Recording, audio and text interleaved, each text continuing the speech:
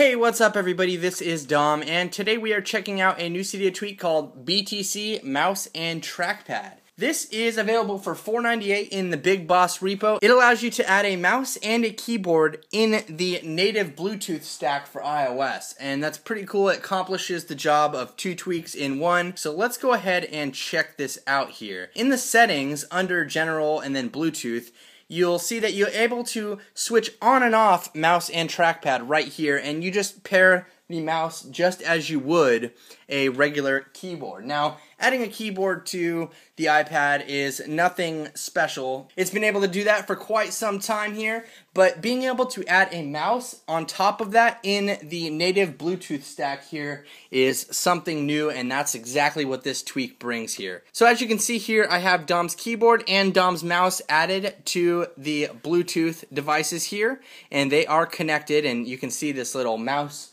roaming around here on the screen. It's pretty cool, and it allows me to use it just with my keyboard right here at the same time in the same Bluetooth stack. So underneath the extensions category, we have the ability to change the mouse settings. We can set the speed of the cursor here, and then we can swap the left and right buttons, and also put it in presentation mode, which will allow you to use either left or right click to swipe between slides in like Keynote and apps like that. But what you can do here is also double right click will bring up the task switcher here, the app switcher, and then we can go into, like, say a typing app here. This is Byword. It's one of my favorite apps for writing, and it's pretty cool because we can just go ahead and type in, hey, what's up, how are you?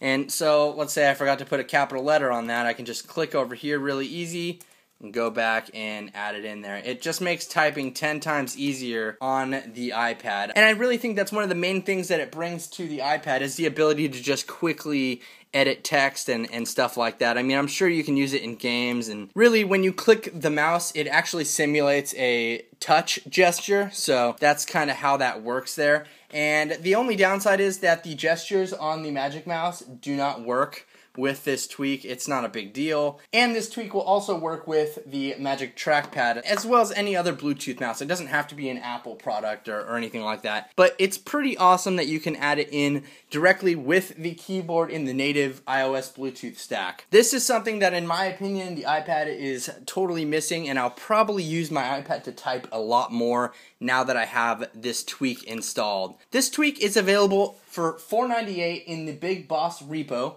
and I'd go ahead and check it out. So thanks again for watching, everyone. Please leave a comment below and let us know what you think about this tweak. My name is Dom, and have a great day.